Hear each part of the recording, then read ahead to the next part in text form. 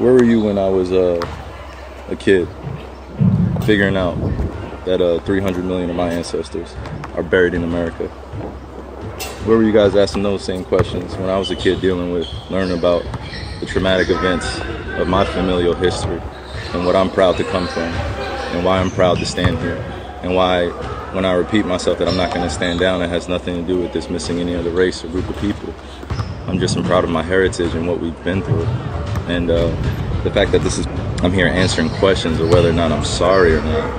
on something I didn't create, and it was something I shared, and I'm telling everybody I'm taking responsibility, then that's where I sit. These same questions that you guys ask, me dealing with it as being a melanated, pigmented person all around the world, and dealing with racial biases against my skin color, demeaning me because of my religious beliefs, and I'm still sitting in the seat standing. But I also am a human being that's 30 years old, and I've been growing up in a country that's told me that I wasn't worth anything, and I came from a slave class,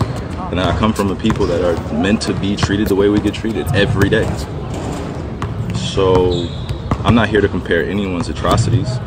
or tragic events that their families have dealt with. It's unfortunate timing that we're in, but I'm glad that I could stand on the truth, because I'm not afraid.